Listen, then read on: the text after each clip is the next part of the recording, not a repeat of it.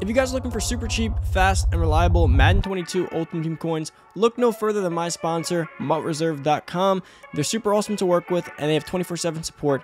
Head over to MutReserve.com and use code Poodle at checkout for 15% off your order. What's going on, everybody? It's Poodle back with another Madden Ultimate Team video, guys, and today I'm going to be going over the new Wildcard Wednesday drop, as you guys can see right here, which is heavyweights, as well as a new bundle in the store.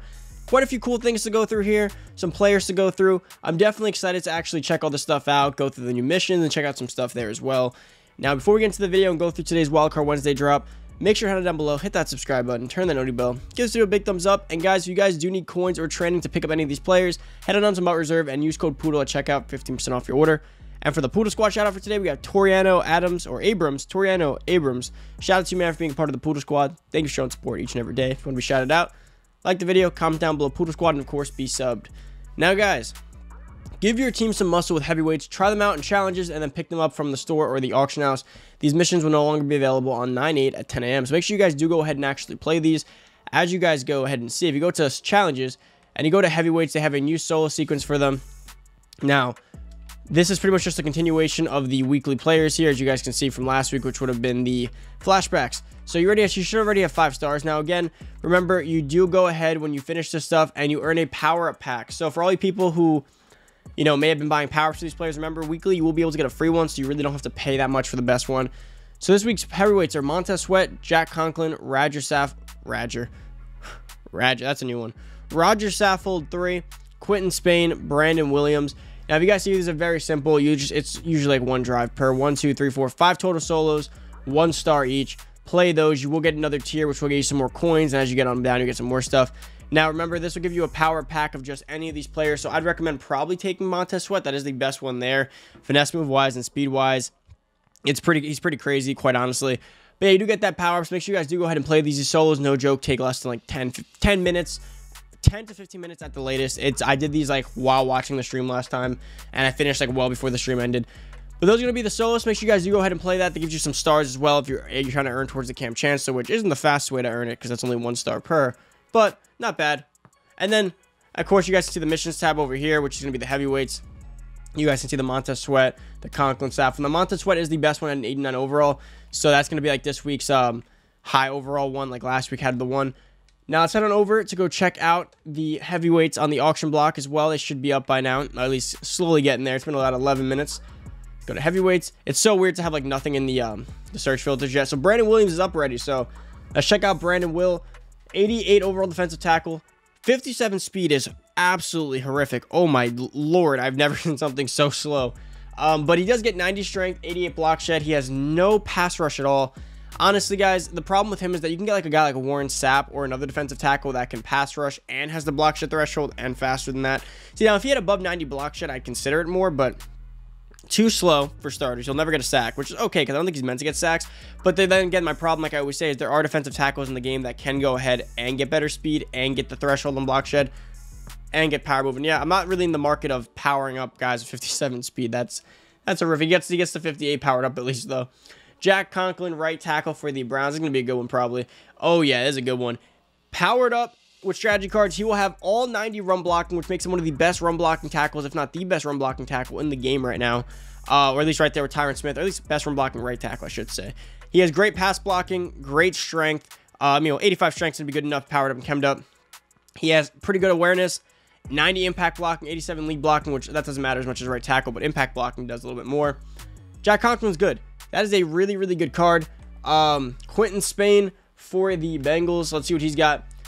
Okay, he's well-rounded. I wouldn't say he's as good as the other card, which was the Jack Conklin, but he has good strength. Powered up with strat cards, he will get above 90 pass blocking base, and then everything else will be high 80s. He's pretty good. Not as good, I'd say, as, like I said, the Jack Conklin card, but I do actually like this card a lot. I mean, these are going to be some of the best overall linemen in the game right now. You guys know how this usually goes. The first week of heavyweights are actually pretty good for that reason. Next, we have Roger, as I called him earlier. Roger gets an 87 strength, 87 awareness, 88 pass block, 84 pass block power. Now, the beauty of him over here is the running, again, kind of similar to Jack Conklin. If you get him and Conklin on the right side, on the the guard spot and the tackle spot, they're going to be pretty beastly. And he has really good strength. This card is really good. Again, the pass blocking isn't as good as, like, it's not going to be all 90 as the run blocking is, but typically I care more about run blocking when it comes to guards because that's my interior, that's my ground and pound kind of guys. So overall, powered up will be really, really good as well. Him and Conklin are probably the best two of the, the lineman heavyweights. I really do like him. Again, if you go down here to his lead blocking, impact blocking, again, 90 and 87, gonna be good. I would prefer his lead blocking was a little bit better because he is a guard. He will be pulling a bit more, but still good nonetheless. And there's still another one, which is the Montez Sweat, which is pretty arguably, or if not easily, the best one. He's going for over 200K already. Montez Sweat, 89 overall. 87 speed, 90 excel. That's just absurd. An 87 speed and 90 excel for a pass rusher right now is just absolutely crazy. He could get with strat cards and powered up like a 90 speed at left end. Not to mention, guys, he gets 90 finesse move off the rip with a power up that you can get for free from the solos. This card's a monster. The block shed's good enough. He's 6'6" as well, which again you may not care about, but again, a lot of people like to pop out ends into zones. Like if if it's a passing down, and they're just gonna go for they're quick outing you, or they're quick slanting you, or they're quick dragging you, or doing stick routes like that.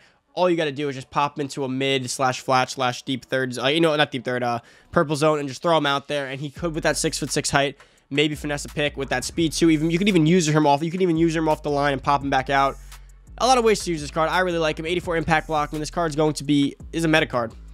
It's very rare for me to say a heavyweight card's a meta card. I've never seen a heavyweight card be one of the fastest guy at his position and one of the fastest guys in the game. This card powered up is borderline going to be, which is crazy, borderline Tyreek Hill, which is just absurd. But yeah, Montez Sweat, really, really good card. I really like this card. So we got, for the day, we got Brandon Williams, we got Quentin Spain, we got Radger, we got, what else? We got Jack Conklin, and of course Montez Sweat. Jack Conklin is the best one. You can see pretty easily how they rate them based on their prices.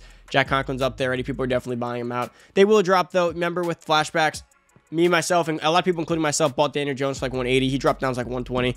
Know that they will, even the good ones will eventually drop because they're just so easy to pull, and their value is pretty much oriented around their training value because that's what it takes to pull them. If you guys know what I'm talking about, if you come over to Marketplace and you go over to training offers, you can go ahead and just get them right here for 2,700 training. So they're going to be around whatever their training price is, will probably dictate their actual price, which is 2,700 around there. So know that they're going to come down in value, similar to how the flashback players did. Now, a really good bundle is in the store, which I do want to show you guys.